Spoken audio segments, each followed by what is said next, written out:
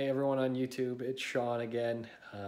Recovering from my Achilles tendon surgery, and the world is kind of up in arms when it comes to the coronavirus, not knowing exactly what the future has in store.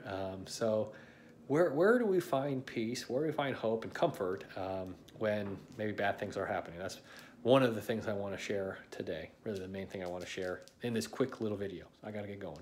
So the church where I worship, New Life Christian Church, we're going to be going through the book of Habakkuk, this Old Testament book. This guy Habakkuk comes from God, gives this message to the people of Israel, saying, hey, God's still in control, even in the midst of bad situations. Like they were in a terrible situation with enemies coming and just bad things, from famines to sickness, and all this bad stuff was happening.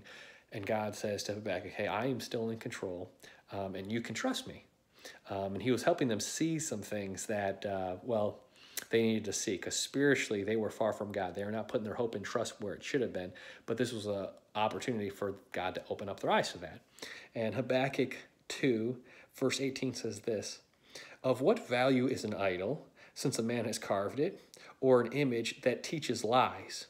For he who makes it trusts in his own creation.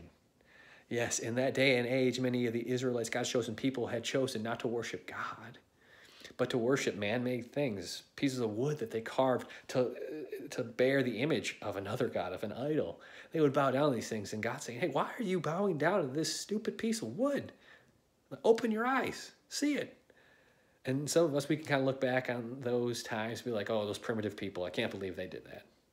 And yet, I think if we're honest with ourselves, we can identify with these people and understand that we oftentimes make idols out of very simple, ordinary things in our own lives.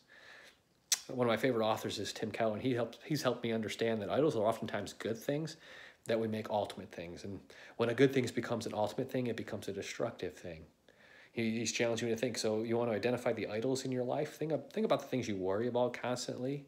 He says if there's one thing that if you just lost it, it would devastate you. You would lose your will to live. That thing is probably an idol. And so maybe it's a significant other that you get all worried about. Are things going to work out? Or maybe it's your job, maybe it's your finances, maybe it's your relationship with your spouse, that you're taking this good thing and you think you need it in order for you to be healthy, in order for you to be fulfilled, in order for you to have any hope or security in this life.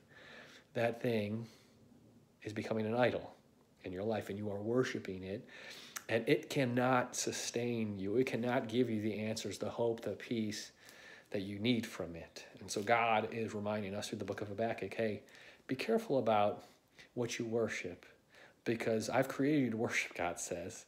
You need it, but you'll only be satisfied. Your heart will only be satisfied. You'll only have peace and security when you worship me. You seek me first and foremost, and then all the other things, the good things in life, your jobs, your relationships, man, then they'll have true meaning and purpose when they kind of fall in the right place and priority in your life.